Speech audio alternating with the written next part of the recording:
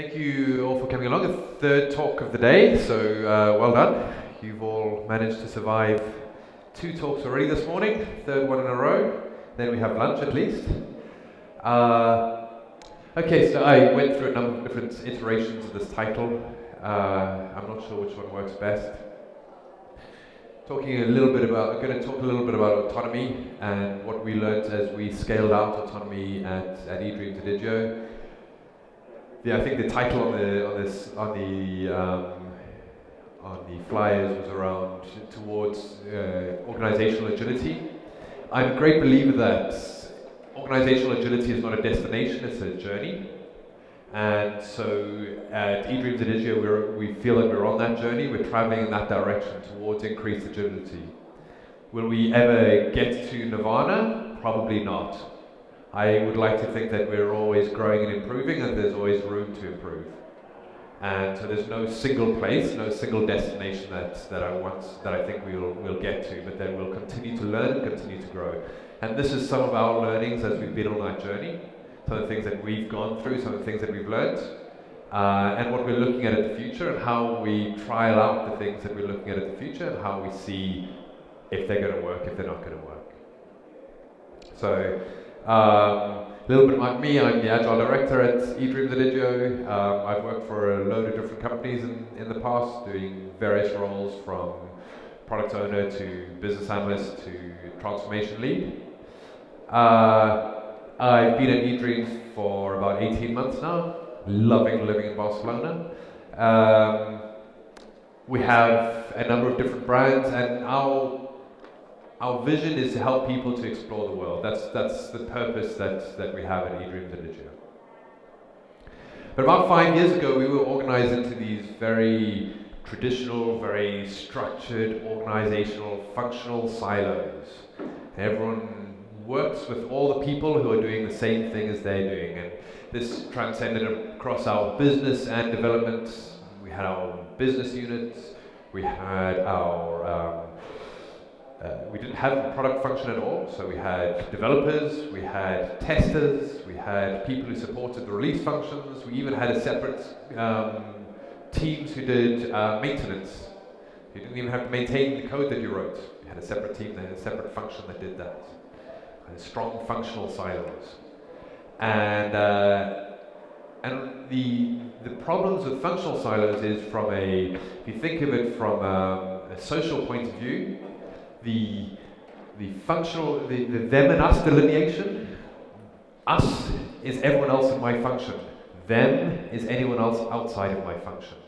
Okay? So we have this very strong functional delineation within the organization, which doesn't help with collaboration when you create those social boundaries on functions. That didn't help us. Our ability to execute was good, only within the functional boundaries of the organization. So the developers thought that they wrote great code. The testers thought that they tested really well. The people who supported in production thought that the testers tested badly and the developers wrote bad code because they needed to support it in production. So everyone functioned really well in their own function, but not so much across functions.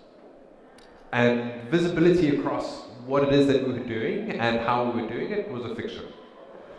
I have a PMO function that pretends to be able to hold all of the information across what's all going on across the entire organization together, and they produce this as a set of reports that goes out about what we're doing and how we're developing and how much progress we made and when we're going to finish things, and it's all a fiction because the truth is we didn't know. The truth is we couldn't know. Some things took long, some things took short. For the rest, we had no idea. So that wasn't really useful. So we decided to try and make some teams out of that. What we did was we extracted individuals out of those functional silos, and we built some cross-functional teams. And we call those cross-functional team pods, right? So I might slip into saying pods. Pods for us are a cross-functional team. And at first, we started with a little pilot. We created a few little cross-functional teams. That seemed to work reasonably well. And so we started to scale that out. And we created a load of functional teams. And one of the things that we did while creating functional teams was we strongly encouraged the teams to be autonomous. we wanted autonomous teams. We strongly encouraged that autonomy. So we scaled out and we had a load of these small cross-functional autonomous teams, which is great. Except autonomy without alignment is actually quite chaotic. So we had a load of autonomous teams, but very few mechanisms to align them. So our delineation between them and us became the team. No longer were we functionally separated, but now we had a social construct of the team, and we delineated on them and us based on the team that we were in. Our ability to execute was improved over the previous iteration, but we were optimized around delivering within a team. Our teams were really good at delivering what they needed to deliver. But if we needed to deliver stuff that cuts across multiple teams, we were really bad at managing that. And each team, because they were entirely autonomous, and because they owned their own backlog, and because they quite vigorously defended their autonomy, which is good, it was part of the culture that we wanted to create, so we succeeded in creating that part of the culture. They vigorously defended their autonomy, but what that meant is that when we needed to align multiple teams, it was a little bit like herding cats, because you get one going in the right direction and the others would be going off in the other completely different direction. And so it was really, really hard to do that. And we had visibility only at the team level. Good, much better visibility at the team level, which was a massive improvement to what we'd had before, so it's a good step forwards. But it was very hard at the management level to see the wood for the trees. Because if you have 52 different teams, we can take a look at 52 different Kanban boards and see exactly what stories they've got going on. But to coordinate that, to understand how those stories are contributing to overall strategies, that's a little bit more difficult. So next step we said, okay, well let's group these teams together.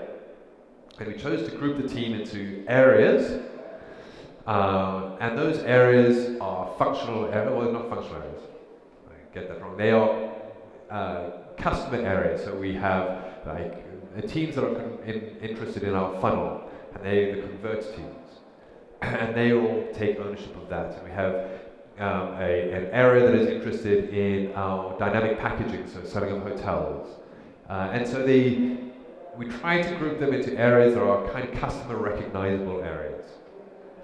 And that's, and again, a big step forward. So how did we do this? We recognized that we couldn't scale to having agile coaches in every team. We don't have scrum masters in the team, we don't have agile coaches in the teams. What we did was extracted the agile coaches out of the teams. They stopped working on a team by team level, and they became part of the leadership group for each of these areas. Each of these areas has a product director, a development director, a QA manager, and an agile coach as kind of a leadership team. It gives us cross-functional capability in the leadership team, and that leadership team together decides on the priorities within the area. They decide on how they're going to work together as an area, so some of the cadences that they have, things like that, that's all managed and orchestrated at the leadership level. All the issues and stuff coming up, they all go up through that leadership function, and that helps to prioritize what it is as an agile coach we need to do within that area to help that area improve. So this was a big improvement. Now we have the delineation of them versus us at the area level. Okay, the coaches have done amazing work in eDreams at creating a real sense of community within these areas. We have monthly gatherings where everyone in the area, because we have remote teams, we have people working all over the place. Once a month they get together, typically once a month. We try to aim for once a month, it's not always. But once a month they get together, we have these big area gatherings, they play games together, they learn together, they share learnings, they align together. And so we have a real bonding within this, which is great. At the area level, we have a kind of social construct in that space. Our ability to execute has improved massively because now we can execute at area level. We can coordinate across multiple different teams to execute something across that entire area, which is a big step forwards. And we have visibility across some areas. So it's much better visibility because we can say, in Convert we're doing this, in our dynamic packaging we're doing that. So it's much better visibility of what we're doing. Still not perfect. We thought we could do better. And one of the things that we had, a real problem that we have in that area level, is that not all the areas are focused in the same direction. Each area now is optimized for its own output. We're not optimizing across the entire organization, but we have increased the scope of optimization from team to area, which is a good increase. Still not as good as it could be, because when we needed to execute things that cut across all the areas, that's still really difficult to coordinate, and we didn't have the mechanisms to do that. So what did we do next? We created what we call 3-month value drivers, very similar to OKRs. Right? And we said, actually, there are some things that as an organization we need to do that transcend areas, and we need to align people in the areas to be able to work on these things. And so we established a small set of, these are the really critical things that as an organization we need to execute on. And then we asked teams, irrespective of which area you're on, which of these outcomes do you align with? Which of these things do you think you can contribute to and are important to you? And they can self-organize around contributing towards an outcome that is defined as valuable to the organization, irrespective of which area they come from. And so now we have teams collaborating across multiple areas to achieve outcomes. And we get great behaviors, like teams will recognize, hey, together we're working on this outcome, but this team over here, they're a little bit short on front-enders, and our front-enders are working on stuff that's not such high priority. So why don't we stop working on the lower priority stuff and let our front-enders work with this team over here instead on the higher priority stuff. That kind of coordination is really, really good. That kind of flexibility where we can manage our capacity across different teams and different areas really helps us with being able to have flexibility across our portfolio of what we're delivering. So that's really useful. So we now have a better delineation. We have delineation across objectives, which are real business outcomes that we want to achieve. But it's less of a hard delineation. The social structures are more nuanced now, because people identify both with the area that they live in and with the objectives that they're working in. So it's much more nuanced and much bigger grey areas, which I like. Teams are able to much more easily understand what their objectives are and trade those objectives and negotiate those objectives, because they understand the broader framework within which they're working. And so there's much more negotiation of objectives going on, which is much better. And we have greater visibility at the objectives level. Big step forward again. So what's next? We've been working a lot now, so I'll split this down into 3 horizons of what we're doing. Horizon 1 is kind of what we're working on now and what we expect to have largely functioning by the end of this year, early next year.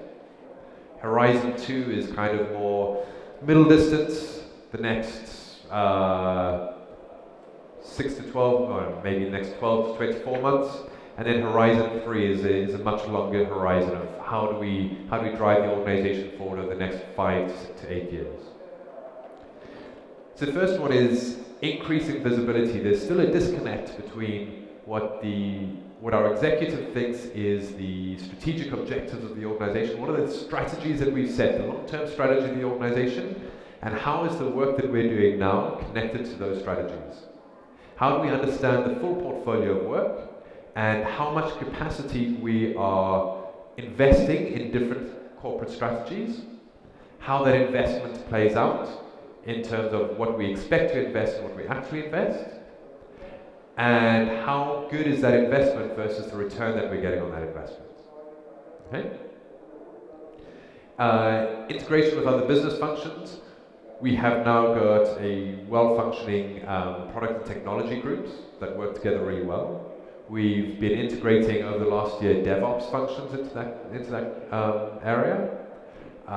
We've got UX in that space, but we want to branch that out. We want to have marketing working alongside us. They're still a little bit of a separate silo.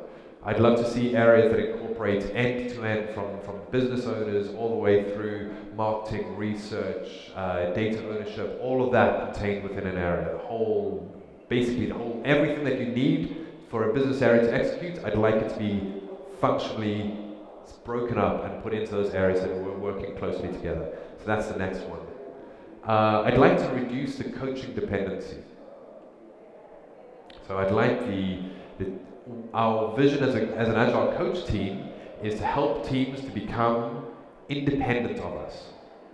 I want to build capability within those teams so that they are self-aware of what it is that they're doing, that they are looking for opportunities to improve themselves, that they are growing and learning together of their own accord without the need of a coach coming to their teams. Because what that allows us to do is as a team of Agile coaches, instead of working in the prod dev teams, we can then start working in HR. We can start working in CRM. We can start working with some of the business functions and the trading teams and stuff like that. And so we can separate out and we can, instead of being only dedicated to prod dev, we can expand out and take the rest of the organization on the journey as well. And we're already starting to do that. So we've already got some experiments going where we're starting to do that, and some of our capacity, around 10% of our capacity at the moment, is outside of prod dev. Visibility, how do we do visibility? So we know that we've got long-term strategies within the organization, and each of those strategies, we break them down into a set of themes, which we articulate as problem statements. What is the problem that we're trying to solve within this space? So a long-term strategy might be something like revenue diversification. We are interested in diversifying our revenue away from just being flights and having more revenue in hotels, in car rentals, in other spaces. So that might be a long-term strategy. Then one of the problem statements might be, well, how do we engage customers with buying hotels when they're coming onto the site to search for flights? Right, that might be a problem statement. Then underneath that problem statement, the problem statement would probably be articulated better than I've just articulated that problem statement. And Juan and Isa have been doing a great job with some of our teams in articulating problem statements. But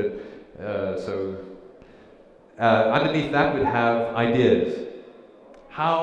What are the ideas we have for engaging customers in our hotel inventory? How are we going to go about doing that? And we could have any number of different ideas about how we do that. Each of those are hypotheses. I think that by doing X, we will increase the hotel engagement by Y. And I'll know that by measuring this metric. So we articulate concepts and hypotheses. And then at the team level, the team work on a set of epics, and the epics and stories relate to the concepts and themes. Now, we built this in Jira. We have a Jira project called Portfolio Project. In that portfolio project, we have items called strategic items, items called themes, items called concepts. And then in Jira, we link the epics and the stories that teams are working on to the concepts. We roll all that up. And so we can start already. We've already got first drafts of being able to report on, at a strategic level, how much our capacity is dedicated to each of the different strategies of the organization. I can tell you which teams are working on which strategies. And I can tell you how they think they're solving those strategies by the problem statements they're working on and the ideas they're working on in order to solve that problem statement. I can tell you which teams are coordinating together because they're both working on the same concept. I can tell you how they're coordinating their activities. And that, for me, is a big step forwards in terms of our visibility of what's happening across our portfolio. It allows us to change the conversation when we talk about resourcing conversations. Resourcing conversations stop being about how many people do I need in this team versus how many people do I need in that team. And our conversations start being about which of these strategies should I invest in? And how much money should we be investing in each of these strategies? And how do we ensure that we've got the teams aligned so that we are spending the right amount of money that we think is strategically important on the right strategies? And that's important. It's a much different conversation to how many people do we need in each team. Next thing, Horizon 2, integration. I talked a little bit about integration, so we've got DevOps, we've got other functions integrated. Currently working a lot with marketing, we're doing some rebranding on site, and all of the rebranding activities, we've run that in an agile way. As part of that activity, we've been coaching our branding teams, our creative design teams, on how to work in agile ways. What I see now is that we're getting more and more demand for agile coaching capability within teams that are outside of prod dev. So most of the conversations that I have with the leadership in the organization is around, I need more of your agile coaches in trading. I need more of your agile coaches in my area over here. And those are outside of prod dev. And so when the leadership of the organization is now calling on us to pull our resources, I think that's a really positive situation to be in, which means that we need to grow our agile coach team to support a much bigger part of the organization, and I think that's a really great problem to have. But in order to execute that, I need to reduce the dependency on the coaches themselves, because I need my coaches to come away from the teams and to step up at that bigger level, at the organizational level, and start working at the organizational level. And one of the ways we did that, one of the things that we wanted to do is we wanted to get all the teams to review their metrics on a more regular basis. And we're not just talking about their operational metrics, not just their day-to-day, how long is my customer lead time, what's my bug count, etc., etc. Those are all good things to review. Strongly encourage teams to do that. But we wanted, what's the outcomes that you're trying to achieve? What is it that the business expects you to deliver, and how are you measuring that, and how do you know that your experiments are successful in impacting that, and what are your trend lines on those sorts of business outcomes that we want to achieve? So we want teams to be reviewing those on a regular basis, and we think that that would be valuable to the organization. Now we have two approaches to doing that. The first approach is that we could centrally organize and orchestrate that. And we could build dashboards for each of the teams, saying to them, here are your business KPIs, here's your dashboard, it's all built and ready for you to go. Now all you need to do is review this on a weekly basis, please, and tell us how it goes. That would be great. It would achieve the outcome of getting teams to review their metrics on a regular basis. It would not achieve the objective, for me, of reducing dependency on my coaching team. Because we haven't built any capability in the teams to self-recognize that there's a concern, to organize a solution around that concern, and then take ownership of that solution and implement it themselves. So what we did instead is we gamified it a little bit. We had a game called Every Team, Every Metric, Every Week. That was kind of the headline of Every Team, Every Metric, Every Week. This is what we'd like to get to. And the reason we do it, give them an explicit reason to do it, we measure to learn, we measure to change, right? It's not just measuring for the sake of measuring, we measure because we want to learn, and we use that in order to change, right? Then we said to teams, essentially in our canteen, we set up this board that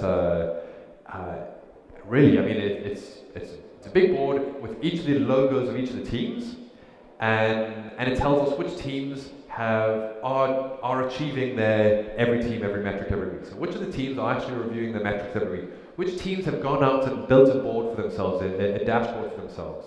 Are taking ownership of reviewing those metrics, are taking actions out of those metrics, and are changing the way they behave.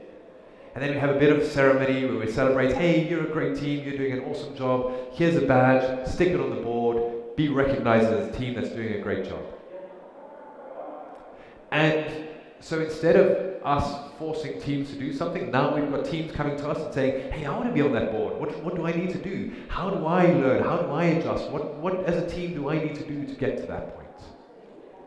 And when some of their metrics are not available because their business owners manually calculate the metrics, then these teams are putting pressure on the business owners to say, hey, well, if you need to manually calculate my metrics all the time, how am I going to get fast feedback? How do I know to adjust? Maybe you need to change the metric. Maybe we need to have a renegotiation about what our KPIs are.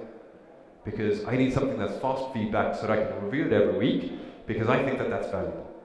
And that's a good conversation to have, because now I'm building capability in those teams to self-recognize, self-organize around a challenge, and come up with a solution that they own. And that removes the necessity to have an agile coach working in that space. So that's the way we're doing that, and we will continue to do that, and I see that as an ongoing evolution. continuously trying to build and evolve that kind of capability.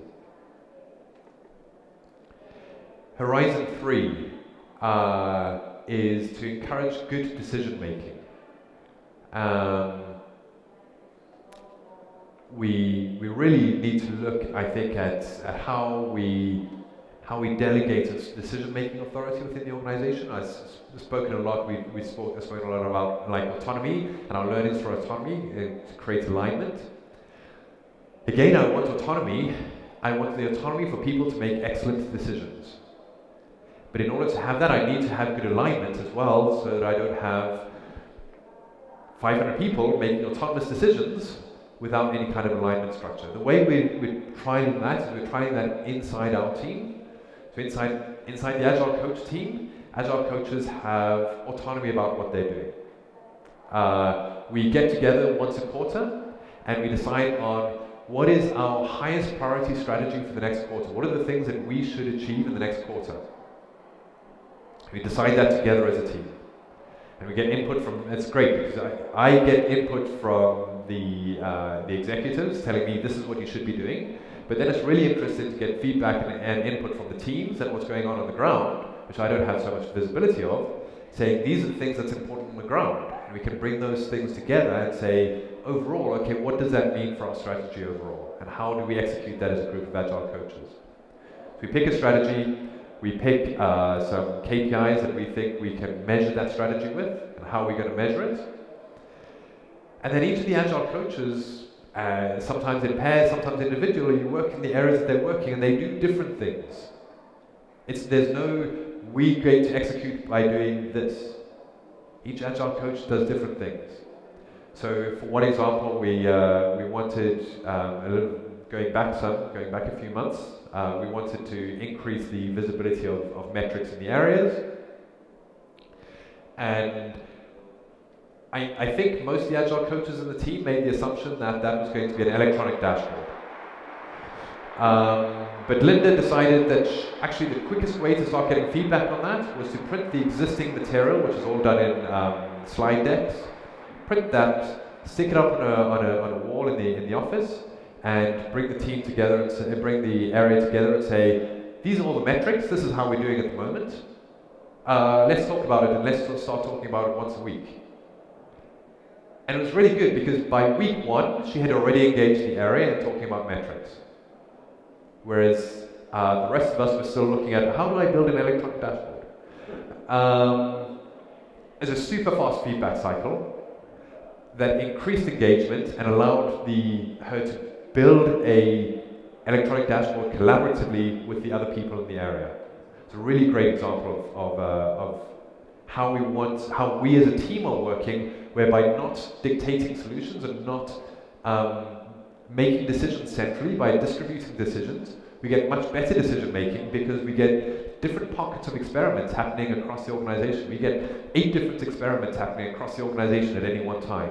We can learn from those different experiments.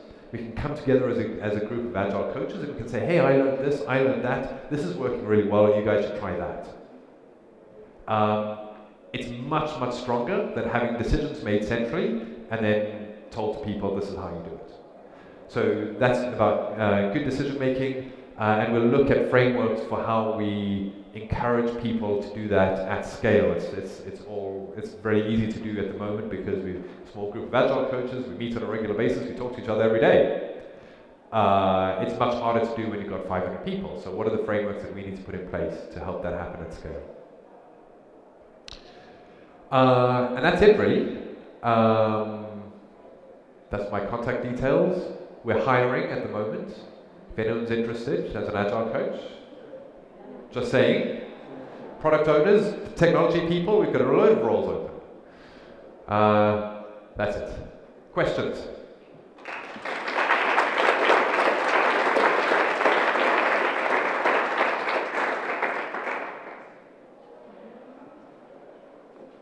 One at the back. Hi, thanks for sharing. The people belonging to that silos that you mentioned before, did they take up an active part of the decision making on towards which team or area they would end up belonging? So you, my agile coach, the agile coach team. No, I mean the members of that silos that you Okay, yes, in the silos. No, so I would say that in the early on in our agile journey, we were very centralized in the way we took decisions. Very centralized. And so it was much more a case of, here are all these people are going to go here, these people are going to go here, now go away and do it. I think we've evolved that a lot better. We're a lot, I wouldn't say we've completely gone away from central organization and orchestration. It still happens within the IT leadership team. But we are definitely working much more towards how we make those decisions collaboratively and what feedback mechanisms we need to put in place to help people to recognize where they're adding the most value. And that's what the 3-month value drive is one of those things where we can get better feedback of where people feel that they're adding value and therefore shift from one place to another based on where they think they're adding value best.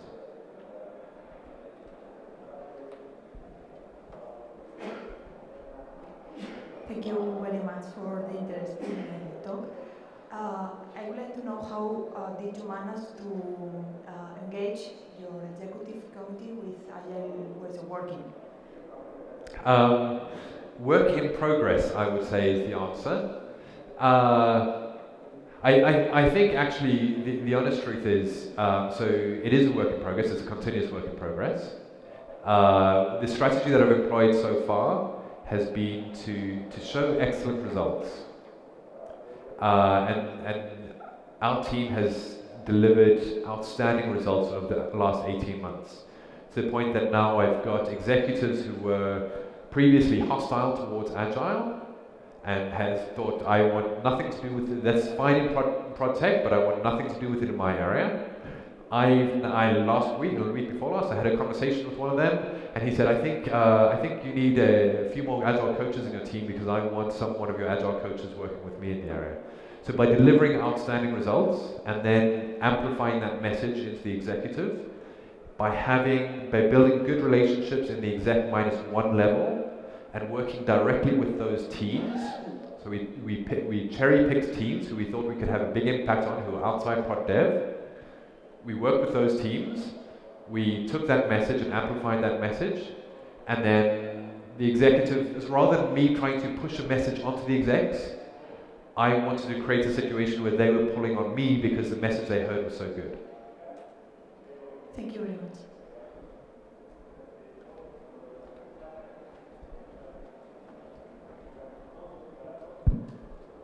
Hello. Hello. Thank you for the presentation. It was some part of it is really enlightening, especially this moving from silos to teams to areas. So I am facing kind of situation in my teams, and what's happening is we have teams that maybe some of them are working on low priority things, others are working on high priority things, and the problem is in the backlog actually. If we want to switch some people from the low priority teams to the high priority teams, we have to take, there is two solutions. Either we take backlog from the high priority to the low priority team, or we remove the guy or the lady from the team and put it to the team. So, and this transition from teams to areas, how did you manage it? Especially in the especially in the backlog team. Do you have a backlog area backlog or a team backlog, or what kind of, it's a headache for us.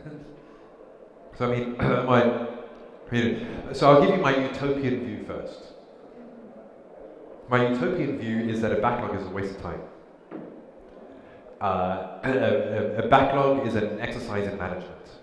All the time that you have stuff sitting in a queue, it's an exercise in management. And I have to then always be worried about its age, its prioritization, I have to groom it, I have to do all this stuff to a backlog that I'm not doing anything with. So I think it's waste. I think a backlog is waste. Unfortunately, that doesn't mean that they go away just because I think they're waste. So what do we do to try and manage that? And it's the things that we try and do is by changing the way, so we're pushing back upstream a lot more.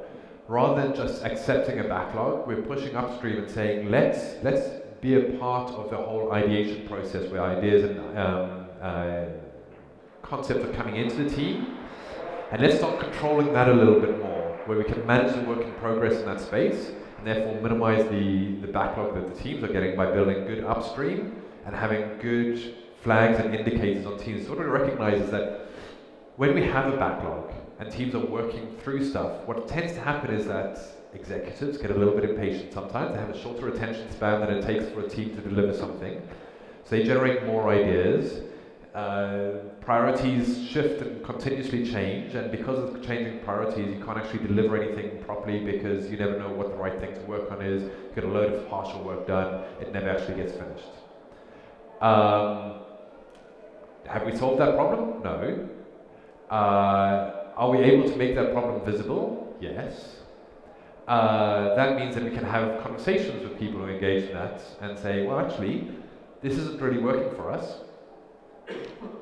We're busy making our upstream processes much more visible so that we have an engagement point where we say to people, irrespective of where you are in the organization, whether you're at the executive level or whether you're a developer, if you want to bring us an idea of what you need to do, here's the place to put it. Because in this place we can run through quick validation cycles, we can determine whether that is a great idea or not early on, rather than expending loads of money later on by developing it and putting it into A/B tests and stuff. We want to validate it early on. It also helps us to flag when we've got too much work in progress by having everything coming in at a similar point. And we can communicate really well about what that process is, why it's important, and how it helps us to deliver a great product. And that communication that helps us to manage how people are injecting ideas. It's a work in progress. But that's our working hypothesis at the moment. Thank you. Right. We have time for one more question, if anyone wants. No, so only thank you very much, Brett. I hope you enjoyed this talk, and I think your public is very vital because they are the blue team in the first row. So if you want to work for us, anyone with a blue jumper on, come and talk to us. So thank you very much, Brett, again. Thank you very much.